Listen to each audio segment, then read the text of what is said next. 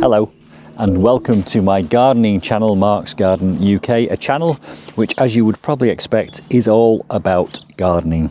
I'm based here at this beautiful cottage called Rose Cottage, which is near Nantwich in rural Cheshire, England. And so if you're interested in garden design or garden projects or indeed anything gardening related, then hopefully this is the channel for you. So please join me on my gardening journey by subscribing to my channel below and hitting the notification bell. Let me show you what you can expect to find on my channel. One of the first videos you can expect to see will be me finishing off the formal parterre at the front of the cottage. Then moving around to the side, I'm going to create a Mediterranean border here using all the palms which have been in pots for 10 years, so they'll really enjoy getting their feet in the ground. So that will be my Mediterranean themed border just here, full of palms and phormiums and cordylines and grasses. Then just here, just underneath the kitchen window, I'm going to create a little alpine garden using a trough which I discovered at the front of the cottage.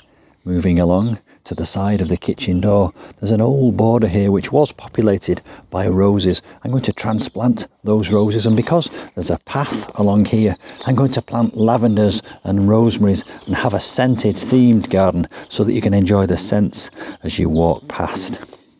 I'm going to demonstrate how to build a fence or screen or windbreak across here, which will help to partition off this area of garden at the rear of the cottage. So behind this privacy screen, there'll be a patio and an eating area, and then at the back here, I'll have my collection of tree ferns and banana plants. And here are the remains of those two huge conifers, which you've already seen me removing. This is the piggery wall at the back of the cottage, so named because it's where they used to house the pig. I'm going to convert that into a little potting shed. And then here, sheltered by this wall at the side of the pig pen, I'm going to build a little fish pond which will house some koi carp and some goldfish. Panning around now to look across the lawn. This whole expanse of garden will be divided into small garden rooms. Each one will have a different theme. To the rear of the garage is an extremely useful compound, and this is a very sheltered space because it's got hedges down one side, a lovely wall there, and it's surrounded by this wonderful 6-foot high fence.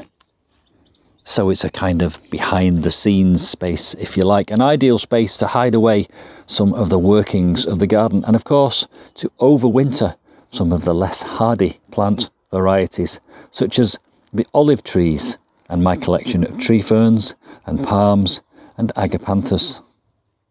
The shed is brilliant storage, and I intend building a greenhouse or polytunnel just here to the right of it. Just to the side of that compound here, where there was an old compost heap, I intend to build a pergola with a roof on it where I can sit and enjoy views over the open countryside beyond.